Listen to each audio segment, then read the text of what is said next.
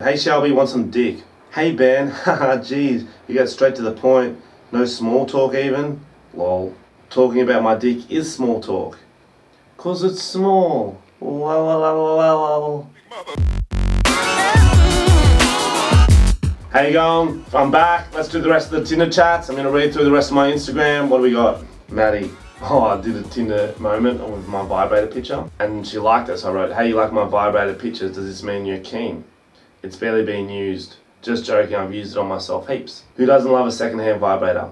My gran didn't seem to enjoy it when she unwrapped it on Christmas. Prude. Your gran would be keen? For sure, if Eva were alive. I was wondering why I hadn't seen her on Tinder in a while. Rachel, she wrote to me, if you were a tropical fruit, you'd be a fine apple. So I wrote, if you were a vegetable, you'd be a sweet potato. You might be sweet, but you're still a potato. Wow, you look so much like my sister. Don't worry, I'm Tasmanian. Alana, want to buy me a milkshake today? She wrote, my milkshakes have been known to bring all the boys to the yard. Rolf Harris said the same thing. So this one, Demi. Problem with this one was that she was really hot and I really wanted her to write back to me. And she didn't, so I wrote, what you doing? And then you know when you see them come on Tinder, I was like active on Tinder a minute ago. So she's seen the fucking message and she's like, no, I'm not gonna write back. So I just went to fucking town. I was like, why aren't you writing back? Who are you with? Miss you. Hey, who'd you vote for on Triple J Hottest 100? Yeah, I didn't vote either. That's for posers. You can't buy me hot dog, man. Okay, don't get why you aren't replying. It's over. Fuck this. I don't need this. Just kidding. Miss you already. This is so ass. Hello? Have you seen the movie Taken? Have you seen Debbie Does Dallas? It's cute how you don't reply. It reminds me of my pet rabbit. It's dead, lol. Hey, would you rather be a tree for 6 months or be a person for those 6 months but everyone thinks you're a pedophile? Choose wisely. A tree. Then you can't move for 6 months and what if someone chops you down? You're dead. She goes, I don't care, I'd enjoy the serenity better than being a suspected pedophile.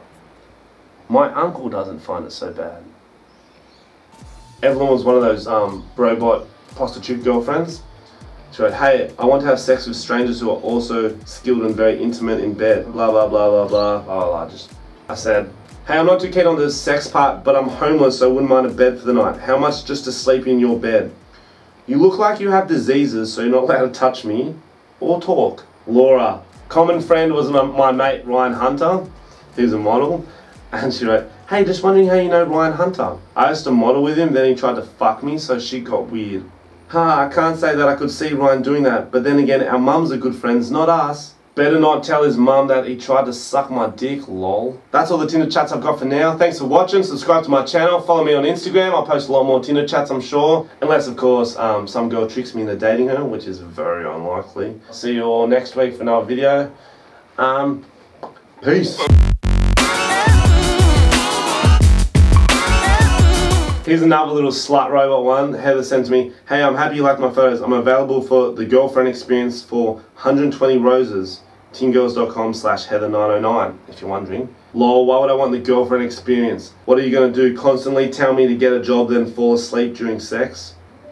That's so girlfriends, eh?